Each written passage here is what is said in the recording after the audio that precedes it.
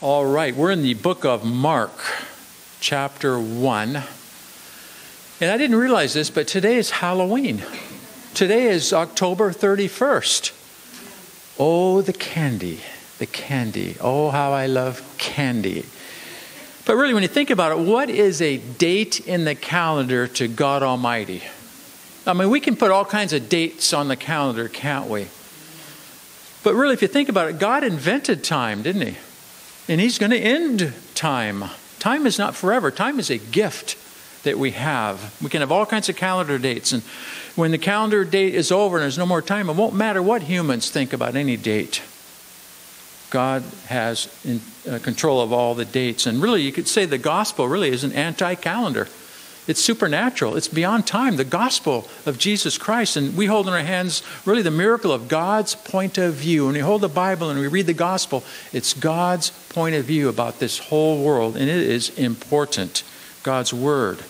And if you read the book of Mark, Mark starts out highlighting or lighting high the authority of Jesus Christ and how powerful that is. Now, Mark speaks about Jesus differently than Matthew or Luke and John because he just goes real fast. Not a lot of details in Mark. He just whips right through. And we can read the very beginning where Jesus is baptized by John the Baptist. Remember, John the Baptist, the whole reason he came was to show who Jesus is and to reveal the authority of the Christ. Remember that God came down from heaven. This is my son whom I love. With him I am well pleased.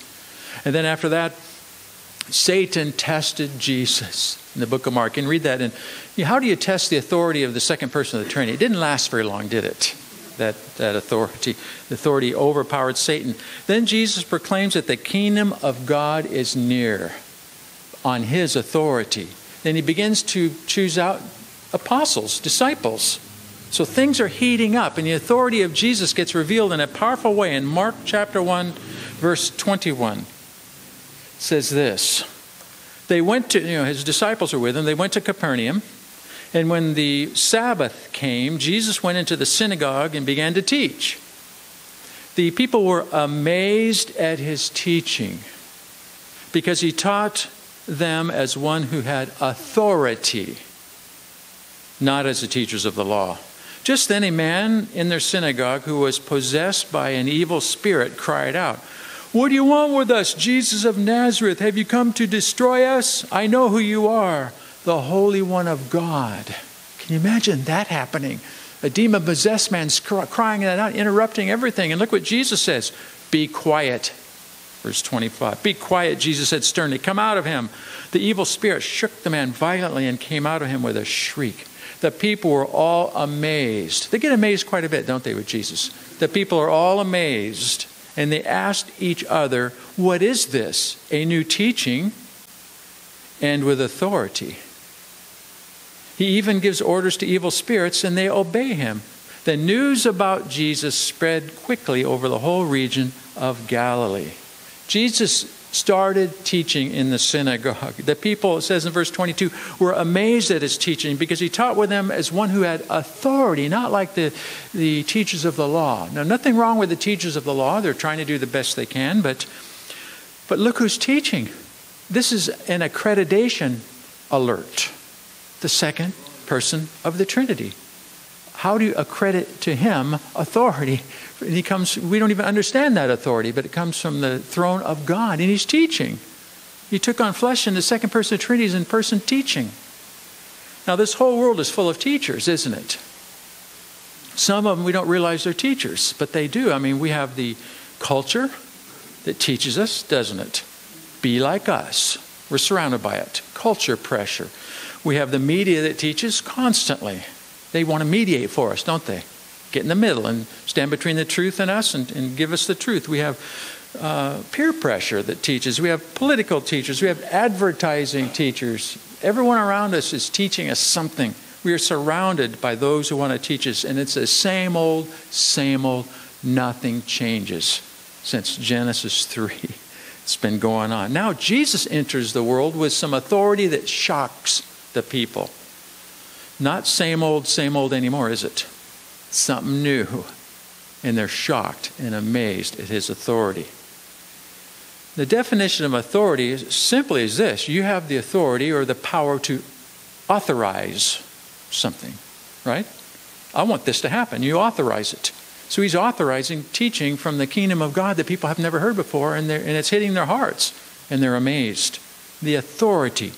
What kind of authority does Jesus have? He's the Alpha and the Omega, the beginning and the end. He's eternal with the Father. He took on flesh to dwell among us.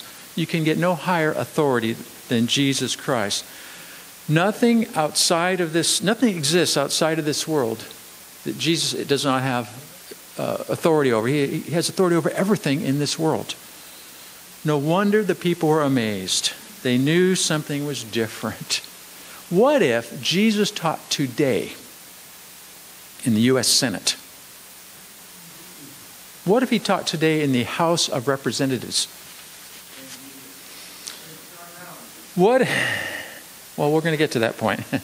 What if he taught in our social media platforms? Just jumped in. Think anybody be amazed? Oh, they would be amazed. How about our TV, our internet? How amazing. But there's a problem. The number one problem is God has given people free will. So they've got to tune in. If you don't tune in, he's not going to teach. You're not going to get his teaching. Isn't that true? I mean, we have a lot of empty seats here. People could tune in and like they're supposed to and get the Word of God. And one of the reasons we meet together is to encourage one another. And it's a powerful ministry for the church. This church would be overflowing. We'd have to have Don Jones build room additions because it'd be so many people here. But you got to tune in. The second thing is Jesus might be declared illegal. You can't be teaching that here. Isn't that true? Our nation is doing that very thing today. I mean, it really, literally, the church is illegal today, but they just haven't pressed it yet. I don't know if it's going to happen, but it's the G3 syndrome multiplying itself. We will run things. We are in charge, not you, God. We live in a fallen world and fallen humanity, but praise God, there exists in the middle of this something that can amaze us, and that's the miracle of the authority of Jesus Christ. Anyone can tune in. Just got to bow. You can tune in. Submit to his authority. And then suddenly Jesus becomes legal. He legalizes all kinds of things in our lives. And at the same time, we're set free in him, but legally. It's an amazing thing. And then we will be amazed and constantly amazed. He wants us to be amazed. He will spread his authority over our personal lives. But see, Jesus doesn't change over time. His authority is eternal. Right now, it's hidden in this world, but it's in our lives. But when he comes back, everybody's going to know about his authority, correct? Yeah. The second coming of Christ, but it would be too late then. Jesus can enter any person's life and bring change if they just open the door. We will line up more and more with him. He'll line us up into his teaching. We'll become improved. We'll become what's called disciples. We'll become children of God. There'll be blessing after blessing. But you have to bow. Many in this world have no idea who Jesus is. And this world knows a lot of things. We have rocket scientists, doctors, lawyers, politicians, the media elite that try and tell us what's right and wrong. But what a miracle of authority that Jesus has. It's over everything, his authority. And God will make that real in our lives. Now, this authority can be recognized. Verse 23 then in Mark chapter 1, just then a man in their synagogue. So they didn't really know how much authority Jesus had. Now they're going to get a little glimpse of that authority. The man from the synagogue who is possessed by an impure evil spirit starts to cry out. Now, you can't get a lower human being than somebody possessed by a demon. And obviously, he was probably famous for it. Everybody knew who he was. I mean, you can't get any lower than that. But look how low he is, but look what he knows. He knows more than anyone else standing around him because there's something going on spiritually. He recognized the authority of Jesus Christ. Verse 24, what do you want with us, Jesus of Nazareth? Have you come to destroy us? Notice he says us. That demon knew that Jesus was going to destroy all the demonic existence in the universe at his second coming. They knew the time was coming. One of these days it's going to happen. They knew they will be challenged. So he shouts out, I know who you are. You're the Holy One of God. No one else knew that. This demon knew it. Something is going on behind the scenes. Isn't that true? Something is going on behind the scenes today. We know it though, right? Believers know it. The world has no idea what's going on behind the scenes. There's a lot of spiritual activity going on behind the scenes. Here we get the curtain pulled back a little bit. We get a little glimpse of it, of what's going on here. This spiritual world knows exactly what's happening in our world today. No, the politicians and our government and the society has no idea. They think, oh, this is normal. We'll fix it. But behind the scenes is a spiritual reality that we understand the fall and what's happening, don't we? We know why we made "In God We Trust" our national motto. We did that for a reason. These demons knew that Jesus was from Nazareth. They were watching him even when he was getting born. Remember, the demons wanted him killed. He was born in Bethlehem, and they tried to get Herod to kill all the children. We don't want this Messiah coming out. They followed him everywhere. They knew all about him, so they know who he is. And they've been successful all through human history, destroying a lot of things. There's been a lot of destruction. In fact, the good description of their job description is to kill, steal, and destroy. Bring death, and if they can steal the grace of God from you, they'll do it, and they want to destroy everything. So simple. 3 little things. But now something different has happened. This demon realizes that judgment has landed upon them. They have the Son of God right there. And they address the authority of Jesus that this world knows nothing about. You are the Holy One of God. They know who Jesus is. And so many in the human history, I mean, we have history teachers and we have documentaries on TV. They always get Jesus wrong because it has to be something that will make money. We'll tell you who Jesus is. Don't read the Bible and other things. And then, by the way, there'll be a commercial and we're going to make some money too. Don't worry about that, but stay tuned with us. There's a huge knowledge gap in this world. They're blind. Jesus comes in and removes the blinders. Don't we all kind of see what's going on in this spiritual world today? This world is dead to God. Everyone is born dead to God in Adam. We inherited it. That's why Jesus, who knows a few things, right, said to Nicodemus, who you couldn't get anyone better than Nicodemus, Nicodemus, you'll never see the kingdom of God unless you are born again. You're dead. You got to be born again. How can I be born again? Go back into my mother's womb? He didn't understand it. No, it comes from the Holy Spirit. You receive Jesus, you are born again. And that's what happens. All of a sudden we're alive. Now we know what Jesus is talking about. Now we can get what those demons are talking about. Once a person is given new birth, we get it. Now we have a lot to learn still. And we still have our old nature with us that won't leave us alone. We have this world still with us that won't leave us alone. That's why we have to take that 18-inch journey. Bow the knee. When you bow the knees, things start to happen. Can't resist. So we can say right along with the demons in a sense, but we say it in a good way, Jesus, you are the Holy One of God and you're in my heart. What a miracle. That door is still open today for anyone that will receive it. So there's a lot going on behind the scenes then. There's a lot going on now. This authority was proven. Verse 25. Jesus just said to the demon in that man, be quiet. He said it very forcefully, be quiet, come out of him. Verse 25. That impure spirit shook the man violently. He wasn't too happy about this. And then came out with a loud shriek. He obeyed. He had to. What kind of authority is this? Jesus can do what no one else can do. And that's still true today, isn't it? That authority that's why we worship. That worship really means putting God first. We're putting his authority over us. When we worship, that's essentially what we're doing in a lot of ways. Putting him first. Because we know who Jesus is. He's the King of Kings and the Lord of Lords. Is there a higher authority? No, and he's in our hearts. It's a beautiful thing. But Jesus lowered himself so he could raise us up. He lowered him. In fact, the Christmas message I always like to give is the whole reason he came at Christmas was to do this. He entered our world. He lowered himself so he could raise us up. and he exercises authority over this demon in here. No strain. He didn't have to perspire to do it. He just spoke it. He just spoke it. Come out of this man, and he obeyed. And the man was delivered in an instant. Now, we can get a good revelation of the authority of Christ in what's called the book of Revelation.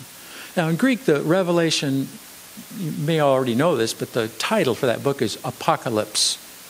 The Apocalypse. And what apocalypse means is things get turned upside down. When that authority enters in, what happens? It gets turned upside down. Right now, there's no apocalypse, except we have it in our hearts. He's turned our lives upside down in a good way. But when he comes to this world, it's going to be turned upside down in apocalypse. The authority of Jesus will be revealed across this whole universe. Now, I love this book I want to just bring up a couple things about the book of Revelation. The chapter 1 is an introduction. You read that very powerful introduction. Then chapters 2 and 3 are 7 letters. Jesus dictates these letters. And they write these down, these letters. And these letters have a form. There's 7 of them. 7's a number of perfection. These letters show the perfect authority of Christ. Each one of these letters, it starts out, each letter begins with a proclamation of Jesus' authority. Then the second little part of the letter says, Jesus says in every letter, I know. There's nothing he doesn't know. I know. And then he lists what he knows. Then it ends with a blessing for all who overcome. Now, who are those who overcome? Anyone. Doesn't matter how weird you feel or what's going on in your life. If you belong to Jesus, you're an overcomer. You have overcome this world. And these are 7 letters to overcomers. The first letter starts out like this. These are the words of him who holds the 7 stars in his right hand and walks among the 7 golden lampstands. He's in charge of the universe. 7's a number of perfection. There's no one higher than him. Then he says, I know. And lists what he knows. Then he writes, it ends with the overcomers, and that's you and me. Anyone that belongs to Jesus. To him who overcomes, he or she who overcomes, I will give the right, that's authority, the right to eat from the tree of life, which is in the paradise of God. Remember, we lost the tree of life. Adam lost it. You can't. You're going to die now. But now we've been given new life in Christ, haven't we? And we live forever. So it's a way of saying we now have the tree of life.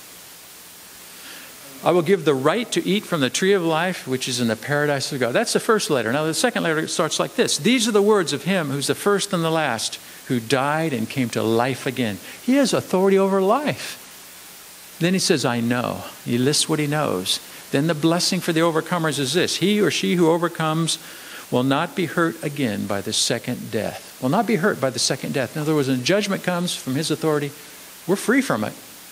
How did that happen? He paid the price on the cross for us. And it's still open for anyone. Here's the third letter. These are the words of him who has a sharp, double-edged sword.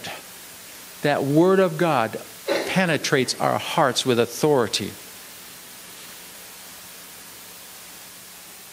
Then he says, I know. All that he knows. Then it ends like this third letter. To him who overcomes, that's us, I will give some of the hidden manna. He'll give us food in our hearts we had no idea about. He'll give us some hidden manna. I'll also give him a white stone with a new name written on it, known only to him who receives it. That's a very personal invitation, very personal knowledge of God that we all have in our hearts. Each one of us have a personal knowledge in our hearts. Here's the fourth letter. These are the words of the Son of God, whose eyes are like blazing fire, and whose feet are like burnished bronze. That's authority to bring judgment and final judgment on this world. Bronze is a symbol of the authority of God. He's going to bring it. Judgment is coming. Then he says, I know. And he lists all that he knows. Then it ends like this. To him who overcomes and does my will to the end, following his will, we're born again, I will give authority. He's going to share his authority with us over the nations. We'll have authority over this whole world. We'll rule and reign with Christ. Isn't that true?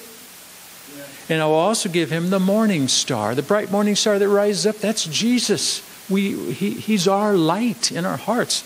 That's just 4 letters. There's 3 more. I want to keep going here. The 5th letter starts out like this in chapter 3 of Revelation.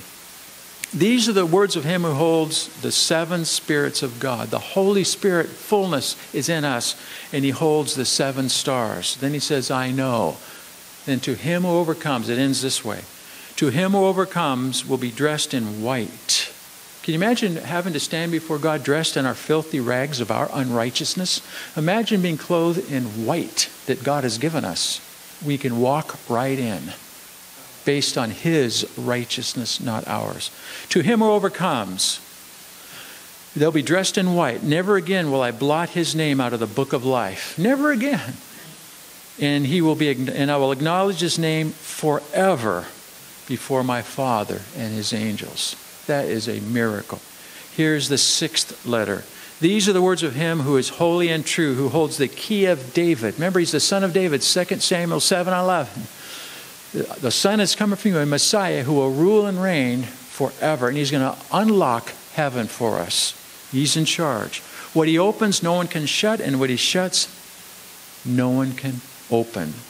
You have to go through the Son of David.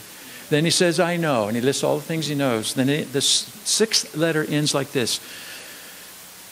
He who overcomes, I will make a pillar in the temple of my God. In other words, you're never leaving God's presence. You will be a pillar in the temple of God. Never again will you leave it. I will write on him the name of the city of my God. I mean, we're talking permanence here, aren't we? Forever. And in the New Jerusalem, which is coming down from my God, we belong to God in a beautiful way. Then it says this, a little extra, and I will also write on that person my name. His authority is written on us. Who's going to bug us when Jesus' name is on us? It's forever. Now here's the seventh final letter. These are the words of the Amen. What he says is true. The faithful and true witness. Isn't that Jesus? The ruler of God's creation. That's authority. Then he says, I know. And then it ends this way. To him who overcomes, that's believers, I will give the right, that's authority, isn't it? I will give the right to sit with me on my throne. We can't even describe what that's going to be like. We're going to reign and rule with Jesus. I'll give him the right to sit on my throne just as I overcame. Didn't he overcome and ascended to heaven? Just as I overcame and sat down with my Father, the Father on my throne. What a relationship we will have. And that's the final seventh letter to complete what we have in Christ. Now, I don't want to do this necessarily, but let's look at how the judgment starts all the way back to Revelation 19. Just one little glimpse of the authority. John gets this vision, and it's so powerful that he falls down as a dead man. The angel has to raise him up again. Now, come on, you got to keep writing this book out. So here's just a little part of it. Revelation 19, verse 15.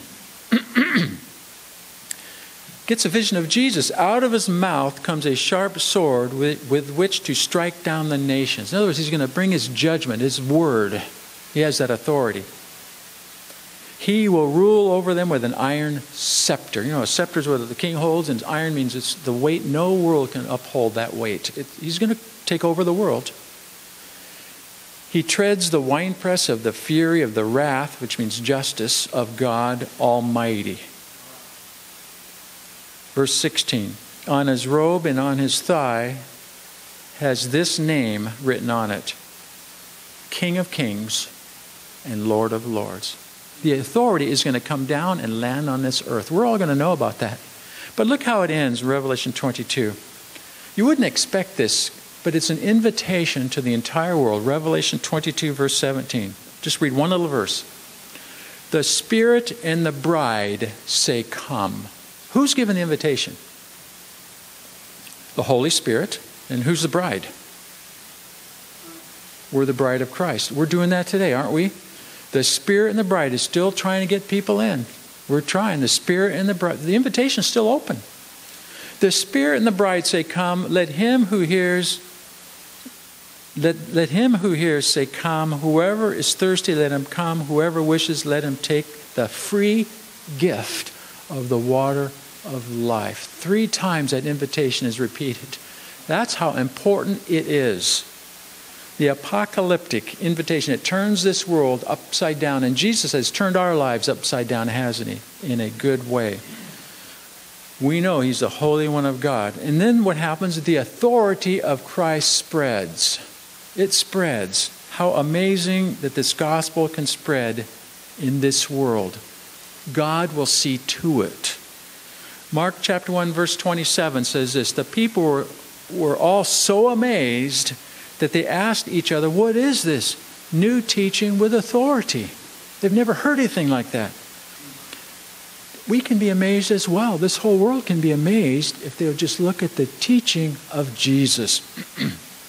Jesus got the media's attention, didn't he? He got the media's attention, and they're amazed. And the blessing spread, and it will still spread today. Verse 27, even he gives orders to the impure spirits, and they obey him.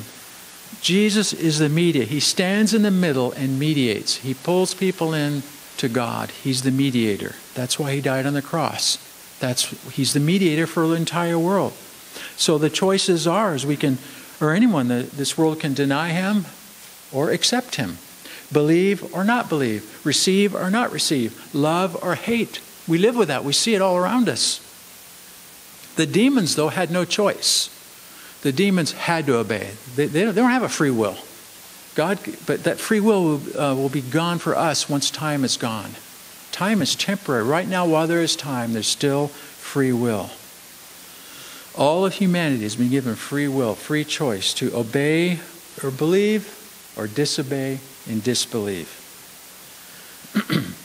Verse 28 tells us what happened, and it's still happening today in verse 28. News about Jesus spread quickly over the whole region of Galilee. The authority of Jesus is still spreading today. May it spread more and more. I know the calendar date, it's important. October 31st. The candy's important. I can't wait to get to the candy. You know what the most important calendar date in the universe is right now? The day somebody receives Jesus. Isn't that true? Because the split second they receive Jesus, suddenly they're out of the natural calendar. They're eternal. Isn't that right? And they live that miracle every day. It's a miracle. It's a miracle. One day that natural calendar will cease for everyone. One way or another. Isn't that true? But that natural calendar doesn't belong to us. We are in God's eternal calendar. We belong to him through Jesus Christ. In fact, remember Christmas when Jesus was born? They explained why he was born. The angels had to explain to Joseph and Mary twice. You will call him Yeshua, Yahweh. Yeshua, Yahweh is salvation. The hard language, English, is Jesus, but it's Yeshua. Why? Because he will save his people from their sins. That's what Yeshua means. Yahweh is salvation. He takes that name, which has the authority of God, to bring salvation. The number one environmental disaster today, I know the world thinks it's global warming or whatever they want to call it. It's not global warming. It's sin. It's sin. It needs to be on the news, but it's not.